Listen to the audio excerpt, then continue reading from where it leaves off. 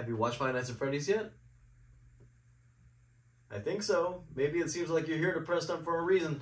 Alright guys, what up you guys? It's me, the Arcade over here, back again with another video, and this time we're going to talk about the spoilers in Five Nights at Freddy's.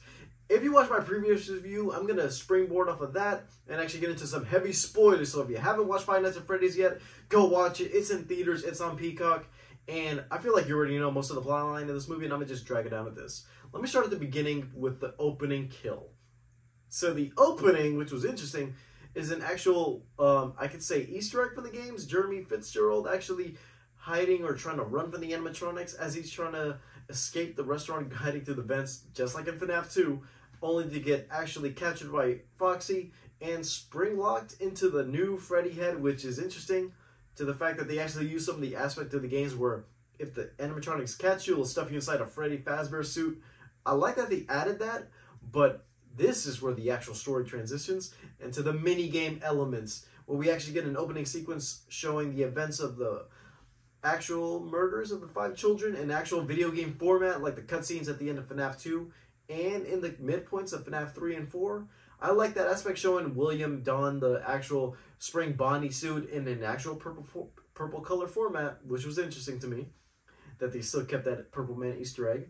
And now we transition on to Mike, where he's having dreams about his dead brother, where this is where the changes, I feel like, from the game actually hurt this movie to me, where he's not an Afton. Mike Schmidt is just his own new character, and I'm gonna come back to this later on because it's gonna need more context.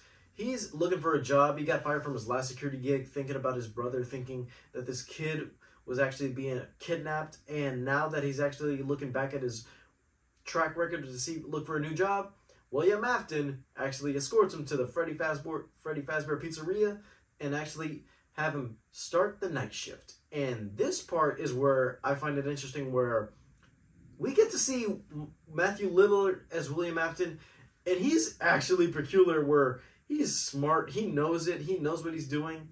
But then again, that little detail, I don't know if anybody's caught this, but at the beginning when he's looking at his file and he's like Michael Schmidt, and then looks at his last name, then looks at him and takes a closer look.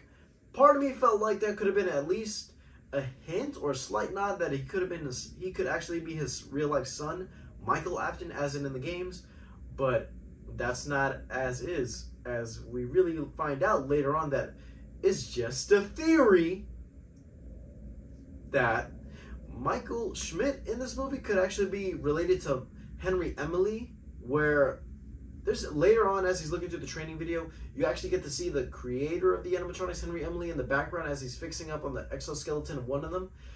It looks like the same guy who's played Mike's dad earlier on in the flashbacks, where it's the same guy, and I don't know if it's confirmed by the studio yet or if there's any rumors or anybody confirming that that's the same actor, but if so, I have a feeling that that guy is Henry Emily, and that changing the backstory to now Michael is an Emily, and Garrett, his brother, was killed by William Afton as revenge. That could be an interesting thing we could see later on play out in the story, but let's get back to the movie. So now we see in an actual Easter egg format that the first two nights of the game, no sound whatsoever from the animatronics, just like in the game, where night 1, William gives Michael the instructions on what to do.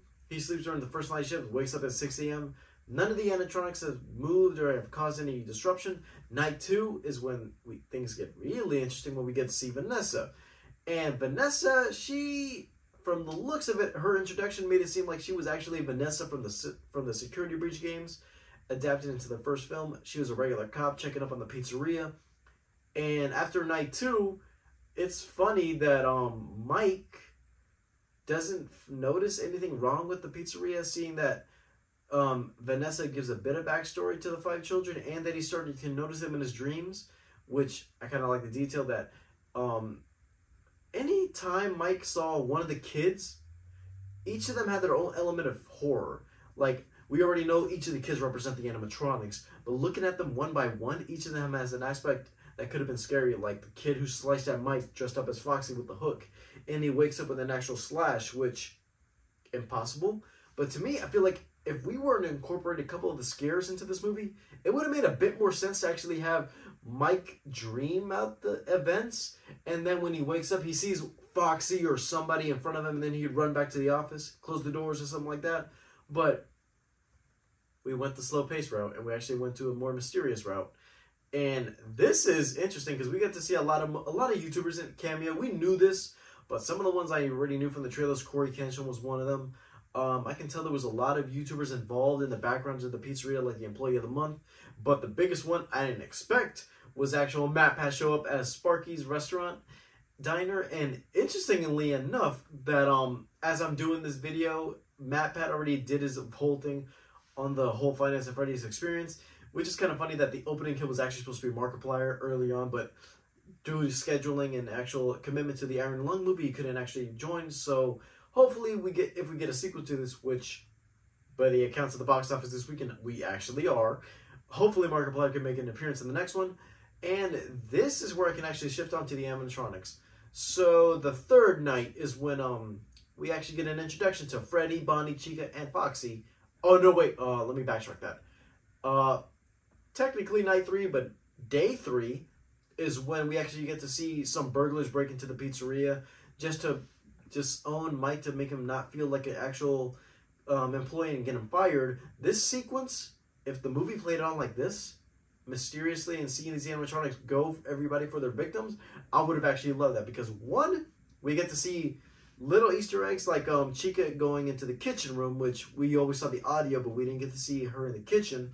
Bonnie hiding in the closet, and the actual cupcake jumping at people, which, if I'm going to be honest, the only two animatronics I feel like they actually had worth in this movie were the cupcake and Foxy. Mostly because they did the most damage, and Foxy for the commitment of actually having to do the dum-dum sounds, and actually doing the jump scare for the games as he ran towards somebody. But if we're going to get into the actual animatronics in night 3, or should I say the actual introduction for the audience to see the characters in their eyes, this part was interesting to me, where we get to see Abby, Mike's sister, interact with them. And I'm looking at it from the face of a child like, okay, realistically, you guys should be more scared than you should be.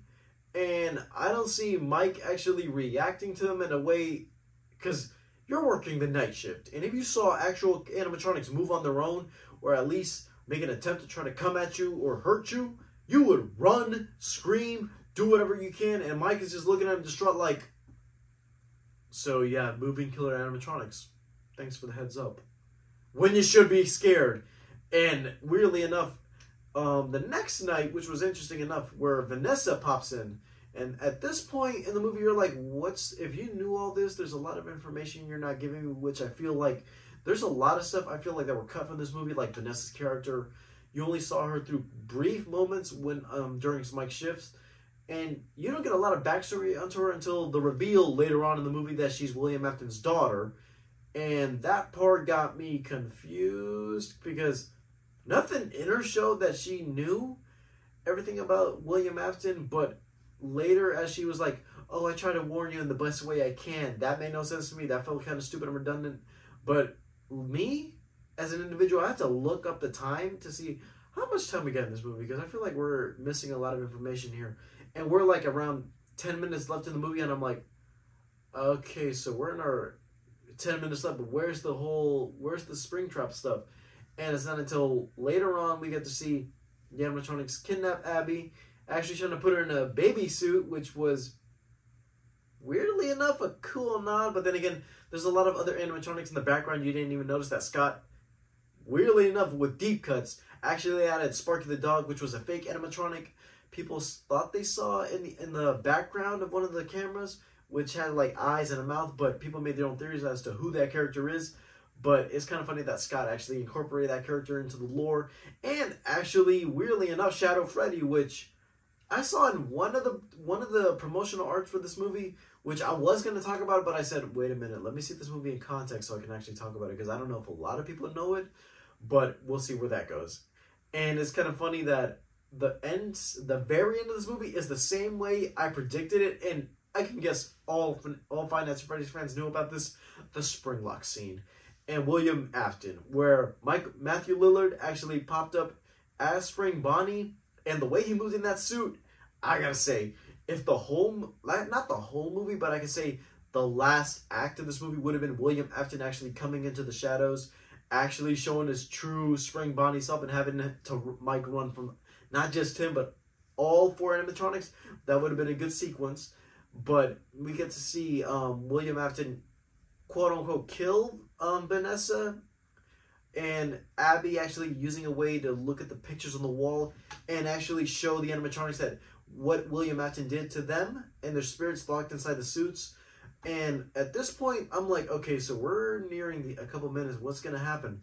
And we actually see the cupcake bite into Spring Bonnie's rib.